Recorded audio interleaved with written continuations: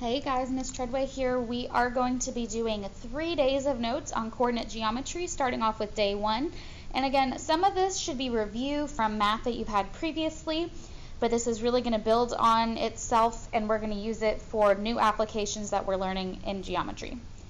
So starting off with some good old-fashioned slope. Remember, our slope is our vertical change over our horizontal change, or our rise over our run. And we find that by subtracting y2 minus y1 over x2 minus x1. So let's practice that really quick. If I'm given the points -1, 5, and 3, -1, I'm going to label these x1, y1, and x2, y2 to make it easier for myself to plug it into our equation up here. So y2 is -1 minus y1 is 5 over x2 minus x1. So -1 minus 5 is -6. And then remember, when I have minus a negative, that becomes plus, so 3 plus 1 is 4. And I always want my slope to be in reduced form, so I'm going to reduce this down to -3 over 2. And that is my slope for those first set of points. All right, let's do it again. I'm again going to label my x1, y1 and x2, y2 and plug it into my formula. So 2 minus -6 over 4 minus -2. So again, when I subtract a negative, it becomes plus, so that is 8, and again plus over 6. And I do want it in simplest terms, so that is going to be 4 over 3.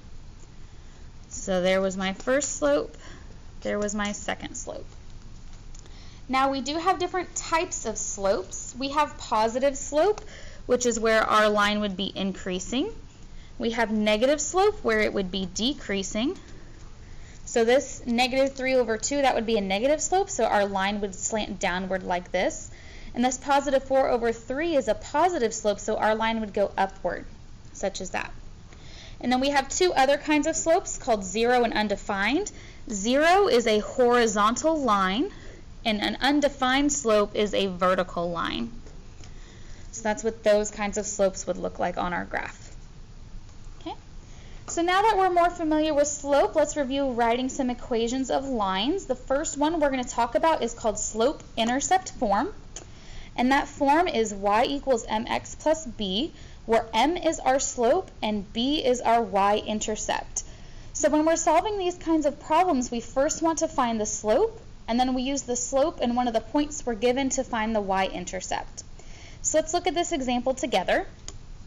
I want to find the equation of the line of point A at 3, -2, and point B, 4, 1 in slope-intercept form. So again, I first want to find my slope, and remember that's y2 minus y1 over x2 minus x1. So I can label my points like I did above, just to make it easier to plug in.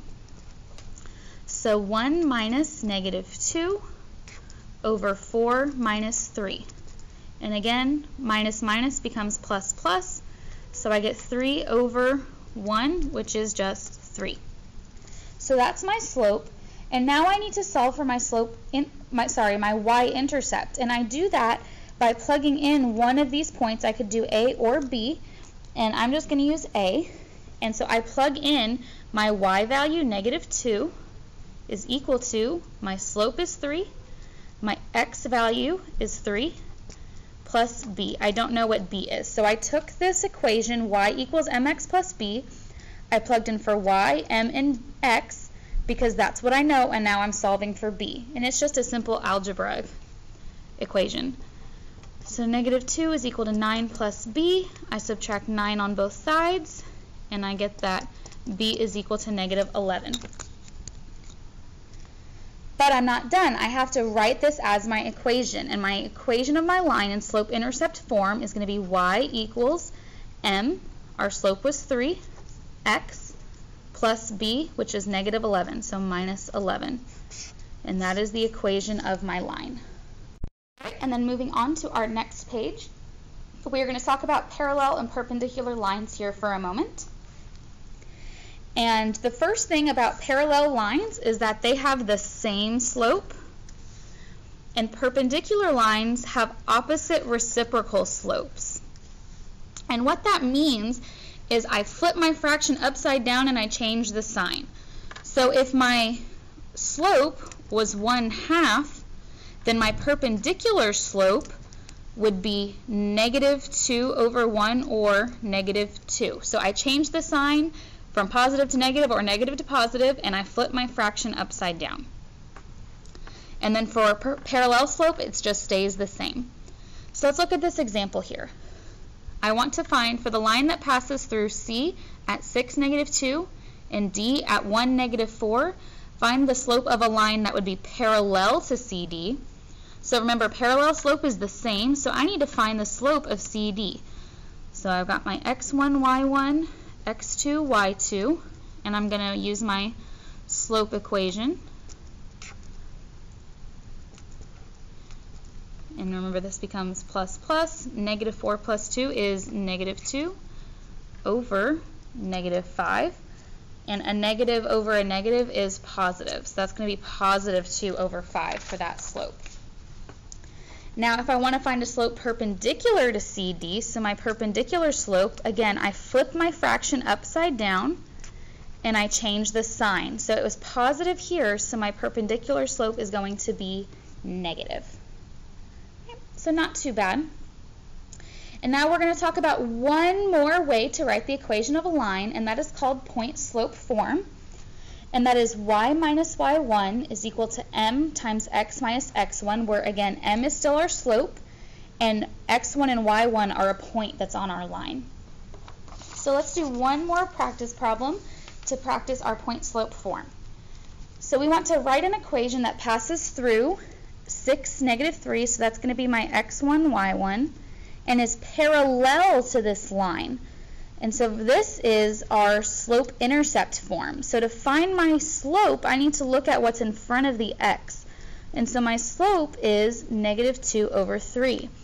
And because I'm looking for a parallel line, my parallel slope is also going to be -2 over 3. Parallel lines have the same slope. So I'm just going to now plug in what I know into my slope-intercept form. So y minus y1 was -3 is equal to my slope, -2 over 3, x minus x1, which is 6. Now I can't leave it like this. I need to make this plus plus, so this is going to be y plus 3 is equal to -2 over 3, x minus 6. Now my problem doesn't say to do this, but for practice, let's also write the equation of the perpendicular line. So remember, my perpendicular slope would be the opposite reciprocal, so I flip my fraction upside down and I change the sign. So it was negative here, so it's going to be a positive 3 over 2. And if it goes to the same point, then my points stay the same.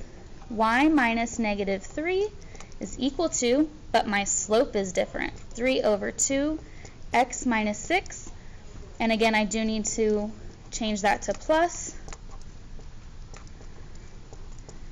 and so here would be the equation for our parallel line, and here would be the equation for our perpendicular line.